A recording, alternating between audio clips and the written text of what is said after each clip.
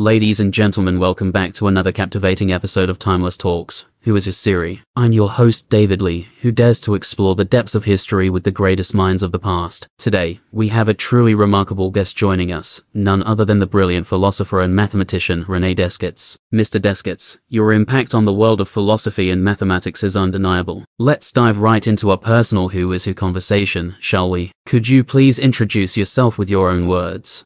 And gentlemen, it is with great pleasure that I join you today on this extraordinary episode of Timeless Talks Who is Who Siri. I am René Descartes, a philosopher and mathematician who sought to unravel the mysteries of existence and the profound truths that govern our world. Born on March 31st, 1596, in La Haye-en-Touraine, France, my journey began in a time of great intellectual ferment. As a young man, I embarked on a quest for knowledge, seeking to understand the complexities of the universe and the nature of human existence. My passion for learning led me to pursue an education in various institutions across Europe, including the Jesuit College of La Flèche, where I honed my intellectual abilities. Throughout my life, I traveled extensively, residing in various cities such as Paris, Holland, and Sweden. These experiences exposed me to different cultures, perspectives, and intellectual currents, shaping the development of my philosophical and scientific ideas. In the realm of philosophy, my groundbreaking work, Meditations on First Philosophy, introduced the world to my method of doubt, aimed at establishing certain knowledge through rigorous skepticism.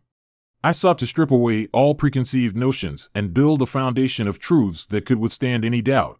In the field of mathematics, I made significant contributions, particularly in the realms of algebra and geometry.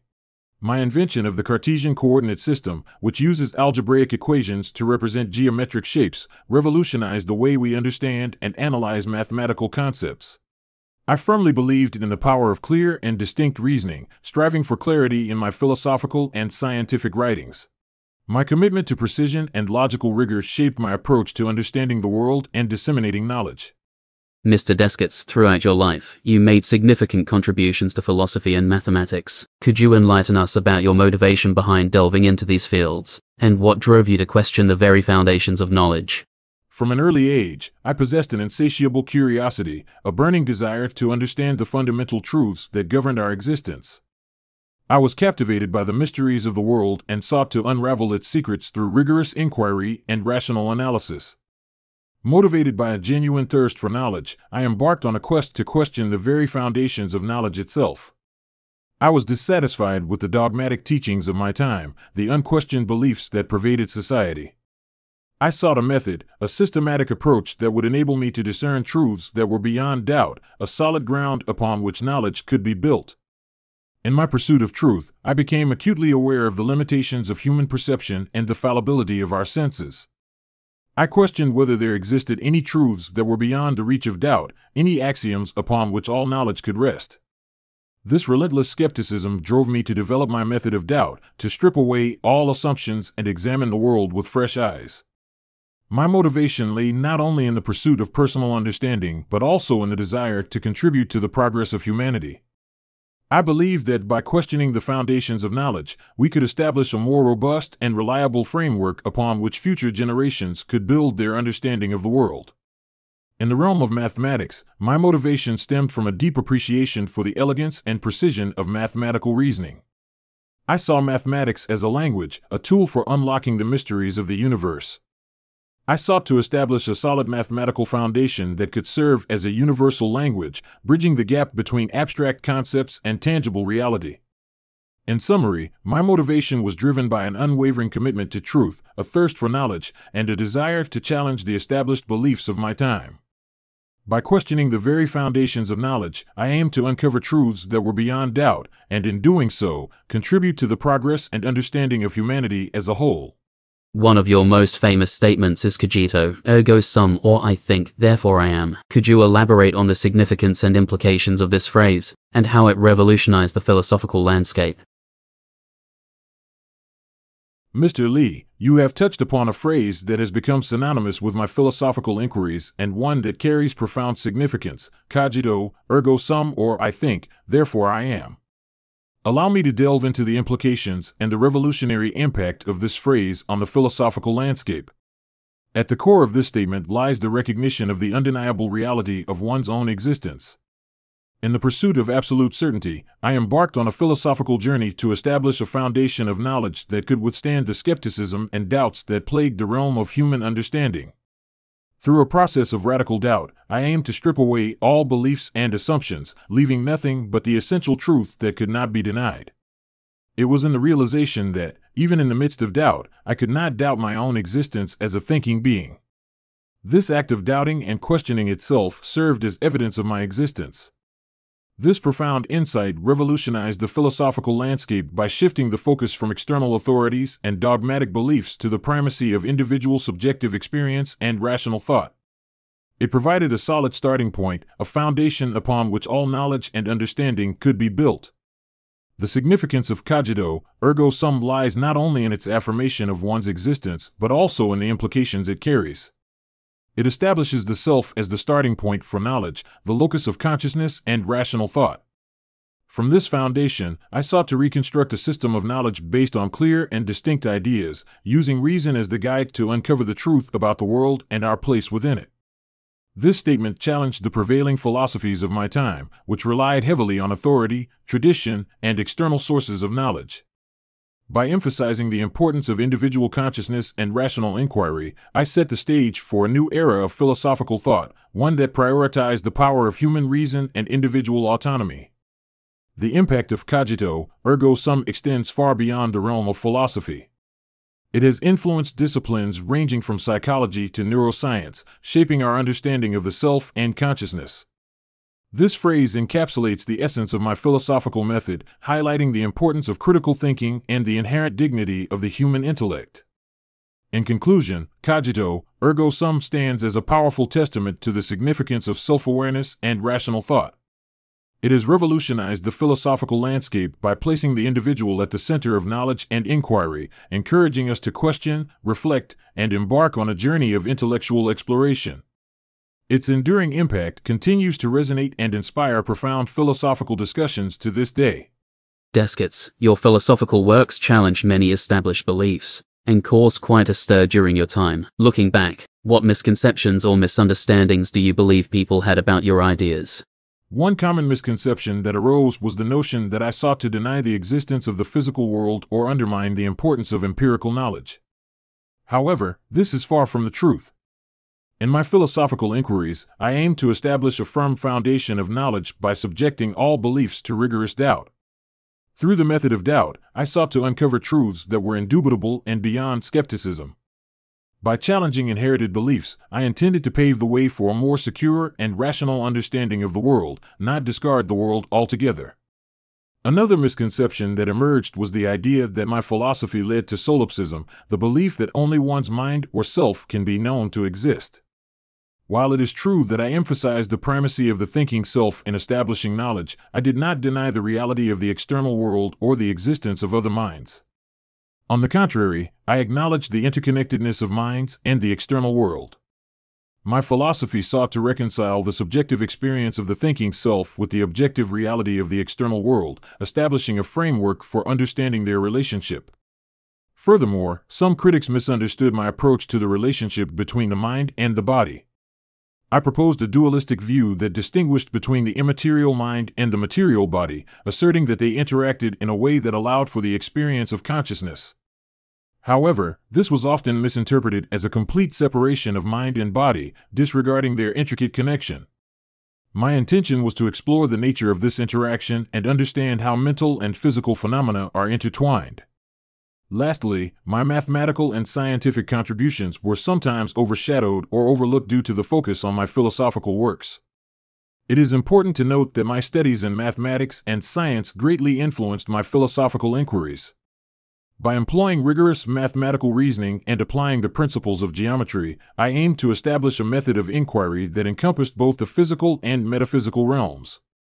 In reflecting upon these misunderstandings, it becomes evident that they stemmed from misinterpretations and incomplete understandings of my ideas. It is my hope that by clarifying these misconceptions, we can appreciate the nuanced nature of my philosophical endeavors and engage in thoughtful discussions that further our understanding of the world and ourselves. You are famously known for your concept of mind-body dualism. However, this theory has faced criticism over the years. How do you respond to those who argue that mind and body are not separate entities, but rather interconnected aspects of human experience? Firstly, it is essential to acknowledge the validity of the perspective that emphasizes the interconnected nature of mind and body. The argument that mind and body are inseparable and intertwined aspects of human experience carries weight, as we undoubtedly observe their interplay in our daily lives. The experiences of pleasure, pain, and sensory perceptions seem to arise from the interaction between our minds and our bodies.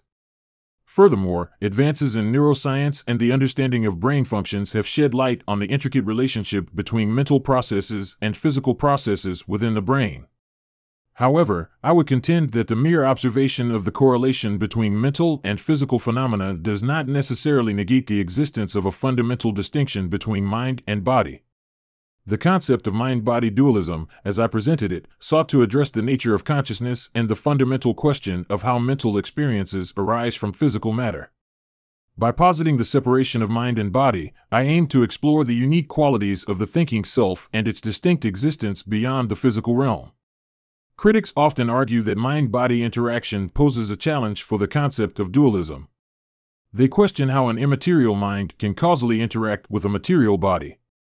To address this challenge, I proposed the notion of pineal gland as the interface where the mind and body interacted. While this explanation may appear unsatisfactory in light of modern scientific understanding, it was an attempt to reconcile the interaction between mind and body within the framework of my time. Furthermore, my concept of mind-body dualism stemmed from a deeper philosophical exploration, seeking to establish a secure foundation of knowledge through methodical doubt. By separating the mind from the body, I aim to arrive at a point of indubitable certainty in the existence of the thinking self. In response to the critics, I invite them to engage in a deeper reflection on the nature of consciousness and the intricacies of subjective experience. While the concept of mind-body dualism may face challenges, it continues to stimulate philosophical inquiry and reflection, encouraging us to explore the profound mysteries of human existence. Your book Meditations on First Philosophy introduced a method of systematic doubt as a means to establish certain knowledge. Looking back, do you believe there were any flaws or limitations in your approach to skepticism and the pursuit of truth? In my work, Meditations on First Philosophy, I embarked on a path of systematic doubt, aiming to strip away all beliefs that could be subject to uncertainty and establish a foundation of certain knowledge. I subjected everything I had previously accepted as true to rigorous skepticism, questioning the reliability of sensory perceptions and the possibility of deception by an evil demon. Through this doubt, I sought to find indubitable truths upon which I could build a secure edifice of knowledge. Upon reflection, I recognized that my methodology may have carried certain limitations and implications that are worth considering. One notable limitation lies in the reliance on the thinking self, the I that doubts and thinks, as the starting point for knowledge. By grounding knowledge in the existence of the thinking self, I made an assumption that could potentially be challenged. Critics argue that this assumption is circular, as it presupposes the existence of a thinking self to establish the existence of a thinking self. Furthermore, my emphasis on the importance of clear and distinct ideas as criteria for truth may have been prone to subjective biases. While I intended to rely on reason as a reliable guide, the determination of what constitutes a clear and distinct idea may vary from individual to individual. This subjectivity raises the question of whether my approach truly leads to objective and universal truths. Additionally, my skepticism may have been seen by some as overly radical or extreme, potentially disregarding valuable knowledge gained through experience and empirical investigation. The role of the senses and empirical observation in acquiring knowledge is an area that my methodology, focused on the certainty of the thinking self, may have overlooked to some extent. Despite these potential limitations, it is important to recognize the significance of my endeavor. Through my skeptical inquiries, I aim to establish a methodological framework for philosophical inquiry, emphasizing the use of reason, doubt, and clarity of thought. While there may have been flaws or limitations in my approach, the legacy of my work lies in stimulating critical thinking and philosophical discourse, inviting others to question and examine their own beliefs and assumptions. By acknowledging these aspects, we continue the tradition of intellectual inquiry and self-reflection, paving the way for further exploration and refinement of philosophical thought. You've made several groundbreaking discoveries in mathematics as well. Could you share with us one particular mathematical insight that you find most fascinating or personally rewarding? While I have made various mathematical contributions, one insight stands out as particularly captivating and personally rewarding: the development of Cartesian geometry, often referred to as analytic geometry. In this branch of mathematics, I established a profound connection between algebraic equations and geometric shapes, laying the foundation for a powerful and unifying approach to understanding the physical world. By introducing a coordinate system where points on a plane are represented by ordered pairs of numbers, I transformed geometry into a mathematical language that could be manipulated with algebraic techniques. This blending of algebra and geometry allowed for a systematic and precise study of shapes, lines, curves, and their relationships, opening new avenues for exploration and discovery. The significance of this insight cannot be understated. It provided a revolutionary tool for solving geometric problems with algebraic methods, enabling mathematicians and scientists to tackle complex mathematical and physical inquiries more effectively. Through the use of equations and graphs, I offered a means to represent geometric entities and equations visually, facilitating a deeper understanding of their properties and interconnections. Personally, this achievement brought me immense satisfaction and intellectual fulfillment. The marriage of mathematics and philosophy in the development of analytic geometry showcased the power of rigorous reasoning, logical deduction, and systematic thinking. It allowed me to perceive the world with a fresh perspective, demonstrating the inherent unity between the abstract realm of numbers and the tangible realm of shapes and forms. Moreover, this insight laid the groundwork for subsequent advancements in mathematics, serving as a cornerstone for calculus, the branch of mathematics that would emerge in the following decades. The impact of analytic geometry reverberates to this day, permeating numerous scientific and technological disciplines and underpinning the foundations of modern mathematics. In reflecting upon this particular mathematical insight, I am reminded of the interconnectedness of knowledge and the beauty of intellectual pursuits. The fusion of philosophy and mathematics has been a source of endless wonder and personal fulfillment, and I am grateful to have contributed to the ongoing tapestry of human understanding. Descartes, as a revered figure in history, your ideas have left a lasting impact. Looking at the present world, how do you believe your philosophies can guide us in navigating the complexities of the modern age? While the complexities of the present world may differ from those of my time, I believe that the core tenets of my philosophies can still serve as guiding principles for navigating these intricate paths. First and foremost, the value I placed on critical thinking and the pursuit of truth remains as pertinent today as it was during my own philosophical inquiries. In an era filled with an abundance of information and diverse perspectives, the ability to think deeply, question assumptions, and discern reliable knowledge is of utmost importance. By engaging in rigorous self-reflection and intellectual scrutiny, we can cultivate a discerning mind that enables us to navigate the complexities of the modern age with clarity and reason. Furthermore, my emphasis on the importance of clear and logical reasoning resonates strongly in the face of contemporary challenges. In a world marked by rapid technological advancements, social complexities, and ethical dilemmas, the ability to approach problems with logical rigor and analytical precision can help unravel convoluted issues and lead to more informed and well-founded decisions. By upholding the ideals of clarity and reason, we can strive for coherent and comprehensive understandings of the complexities we encounter. Additionally, my recognition of the fundamental role of the individual and the power of introspection can provide valuable insights in navigating the modern age. Amidst the fast-paced nature of today's society, it is crucial to take moments of reflection and introspection, to delve into the depths of our own thoughts and examine our values, beliefs, and actions. By cultivating self-awareness and a deep understanding of our own existence, we can better navigate the challenges of the world and make choices that align with our authentic selves. Lastly, the integration of philosophy with scientific inquiry, as exemplified in my works, can guide us in comprehending and harnessing the advancements of the modern age. As science continues to advance, it is essential to uphold the values of intellectual integrity, the pursuit of knowledge, and the recognition of the intricate relationship between the physical and the abstract. By integrating scientific progress with philosophical reflection, we can ensure that our technological advancements are guided by ethical considerations, human well-being, and a holistic understanding of our place in the world.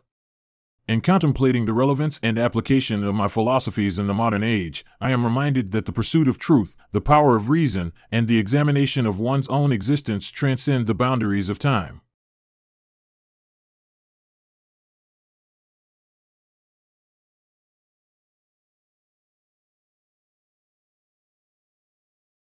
While the complexities of the present era may be unique, the essence of human inquiry and the longing for understanding remain constant. It is my hope that by drawing upon these timeless principles, we can navigate the challenges of the modern age with intellectual clarity, ethical responsibility, and a profound appreciation for the wonders of human existence. To know is nothing at all, to imagine is everything.